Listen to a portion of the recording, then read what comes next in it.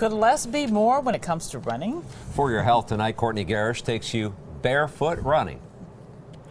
Some runners are wearing no shoes at all, but is it safe? When Preston Curtis gets ready to run, there's one thing he doesn't do: lace up his shoes. When I run barefoot, my feet feel really good. Preston is one of a growing group of runners pounding the pavement in their bare feet. It's a natural way of running. Some runners go completely barefoot. Others wear so-called minimalist shoes. Nothing more than a layer for abrasion resistance and something to hold it onto your foot. Orthopedic surgeons say ditching the extra cushioning causes most runners to switch up their step. Typically, the barefoot runner lands with the front of the foot or the middle of the foot hitting the ground first. Many runners believe barefoot running actually helps prevent injury, even though they are exposed to problems other runners don't face. I've only had 3 tiny shards of glass get in my foot, and they've really caused no problem. Dr. Holly Johnson treats 1 to 5 barefoot runners a week. Often they have stress fractures Or a tendon problem